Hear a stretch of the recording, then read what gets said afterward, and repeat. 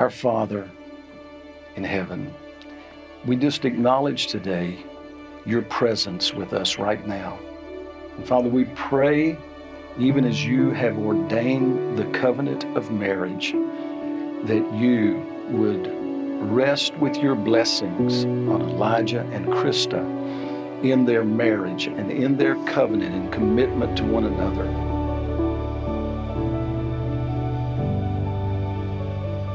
We just ask all of that in the name of your Son, Jesus. Amen.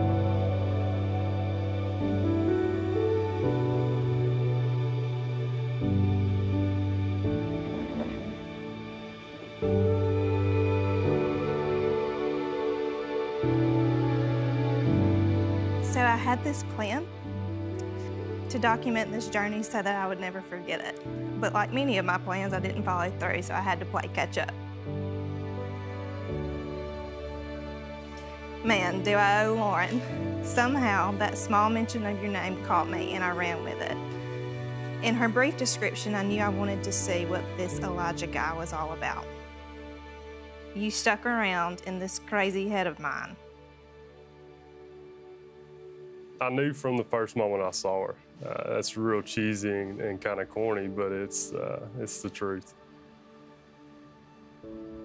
She set herself apart from the rest of the people I knew.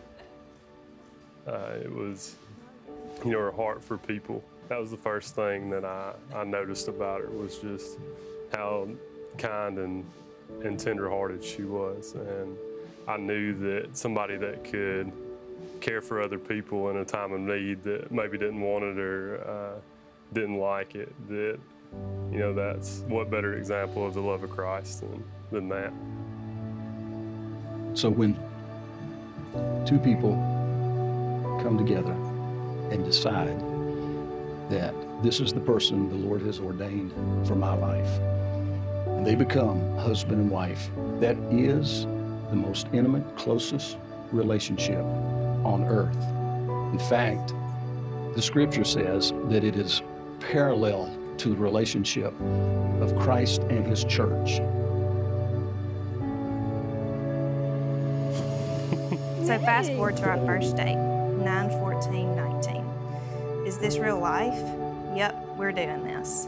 Nerves are not my friends, but I managed to make it through. I remember sitting there thinking, God, his eyes are gorgeous. But it wasn't just about what they looked like, it was what I saw in them. I saw goodness, gentleness,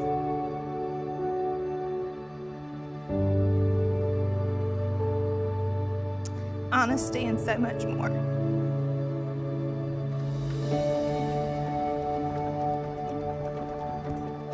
She could come across as very intimidating.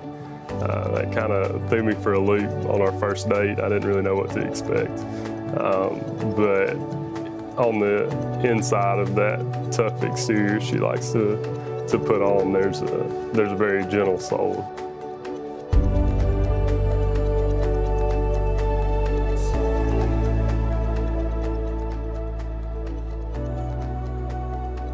A lot of times today that people look at marriage as a legal contract, but God never designed it for that simple. It's a covenant where you pledge your lives to one another. There's the covenant oath that you're getting ready to exchange. There's the covenant seal that you're going to exchange in rings. Then there's the covenant friends that's gathered here today to witness the covenant that you're making with each other.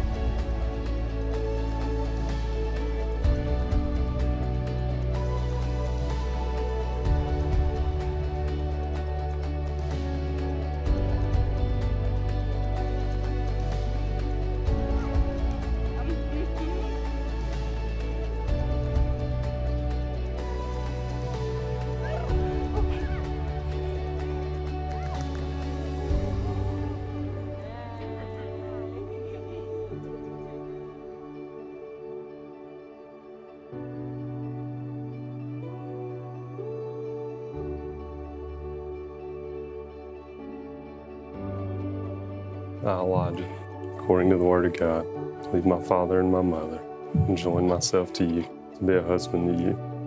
I, Krista, according to the word of God, submit myself to you, to be a life to you in Jesus Christ.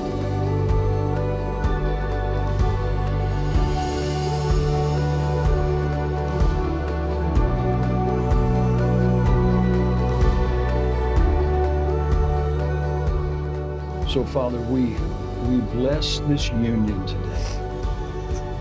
We thank you for your Spirit, your holy presence that has been activated as Elijah and Krista shared their covenant vows.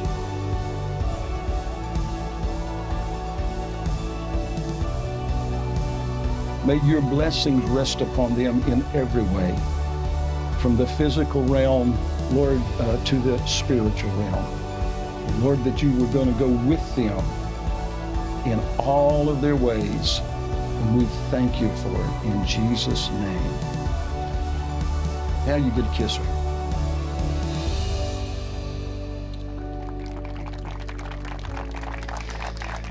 So if you'll turn and face everybody there, I am delighted to present to you this evening Mr. and Mrs. Elijah Fowler. Everybody, let's rejoice.